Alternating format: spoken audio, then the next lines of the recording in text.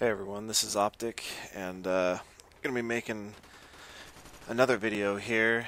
Uh, this is Array, obviously, 9v9 on Domination, hardcore as always.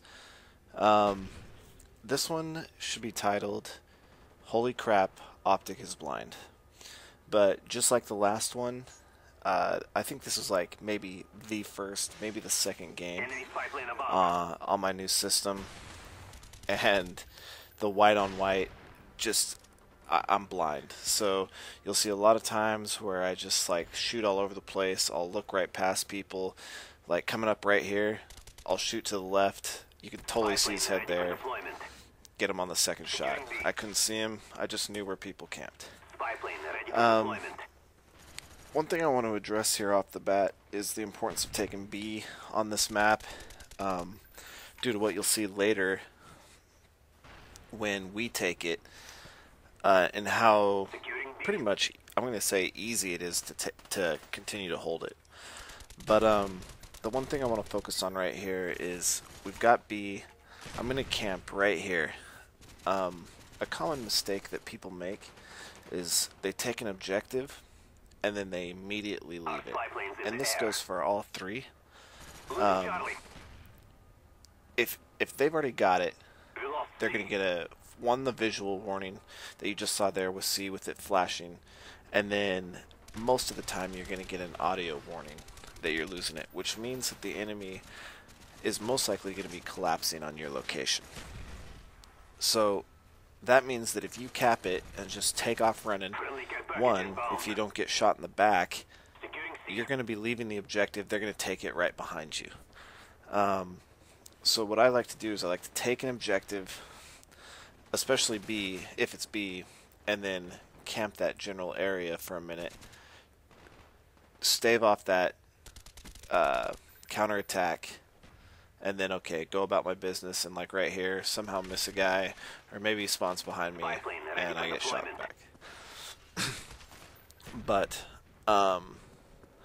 that spot that I was in, though, is a good spot on this map because you got your cover to your right and the cover to your back, and then on the UAV, since I'm rolling flak jacket, I'm going to show up on an enemy UAV, but my position makes it so that they don't know if I'm on the top, looking out through the windows, or I'm on the bottom, and that moment's hesitation can give me enough time to hopefully kill them before they kill me.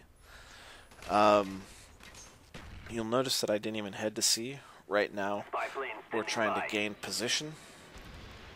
You'll see I just missed a guy right there, but we're trying to gain position so that we're solid on A and B, and try to get this faulty spawn system to keep them up on C so we can get set up, have a plan, and approach it, tactically. We've done that now. Once again, I'm playing with Echoplex upgrade, and I'm not sure if Reaper's jumped in yet, but he'll be in soon. They've let me know their positions. I take C. This guy's, who knows what he's doing. He gets shot in the back, running away from an objective he just lost. So now we're domed, and really, BC on this map is by far the best combination, because of what I can do here. I can just run back and forth, covering B from a relatively secure location, and C, and take it out. Right here, I see it still flashing. Couldn't find him in time. Checked left and then went right. Hindsight, watching this video, I can tell that it's flashing long before those two guys come in, but rushing in on the objective, making sure I don't get myself shot, I missed that little flash. But no harm done. We only lost about 2 points and took it right back. You don't want to stay next to any window too long, because they'll spray and pray through there. I'm not too, like I said, I'm not too concerned about nades or C4 or anything like that. Flak jacket pretty much takes care of that. Any nade spam through there, just really not going to affect me much. Flak jacket takes about, I don't know, you can survive about 2 direct hits with a nade, successive hits, and then the third one would kill you. Anything other than, you know, if they're spaced out, you can survive up to like 3. So this is a really good spot to have flak jacket. I'm rolling dual mags, and the main reason I really roll dual mags is it's almost like rolling kind of like 5 perks. So I have my flak jacket, my warlord pro, and tac mask. But then dual mags kind of gives you like a half sleight of hand, because every other one is a fast reload, and it's also kind of like a scavenger with the plus 50% ammunition. Right now I'm right in the middle of what'll end up being a 17 kill streak, all with one weapon, as you'll see. Well, I guess I killed a guy with my Nova gas early on, but you're looking at between, you know, 15, 16 kills with one weapon with dual mags, AK-47. Really don't need scavenger when you're rolling it. So, you know, if you want to count each as like a half, it's like you've at least got 4 perks rolling when you're rolling dual mags. Here, one thing I recommend is if you're playing with a party, always call out that you're losing a position, even though, you know, the game does, you got the flashing. Right there, I didn't hear the audio cue. I was focused on what I was doing, probably chatting in team chat. One of my guys called out that we were losing C. Granted, it was a little late, but I was able to get back, kill the guy, take the position.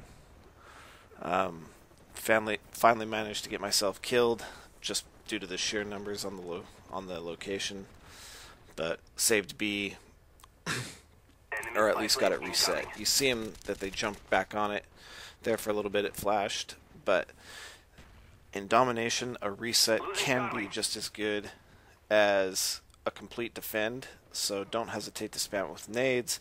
I always try to kill the people on the flag first. It gets me killed quite a bit for sure, but if you can get that flag reset so the cap has to start over again, maybe you're dropping it down now so the guy who's resetting the cap is only one guy, so the cap time is going to be a lot longer. You're really doing your team a lot of favors. Because, like I said, just like with the enemy team, you're going to be collapsing as you lose it. If you can reset it, you give your team enough time to get there, kill some guys, do some damage. But that's if you're team player, playing with the team. It's a little harder with complete randoms due to the fact that you never know exactly what they're doing. Right here, like I said, I'm blind. I saw something move and then just sprayed the area. Just a whole fail clip. We got a camper all game that he just sat up there on that radio tower. I killed him once or twice going up that ladder, and then Upgrade and Echo killed him a couple times. Right here, my love for the Nova gas. Just love that. Stops them, hurts them, lets me know where they're at. It's just money in the bank all the way around.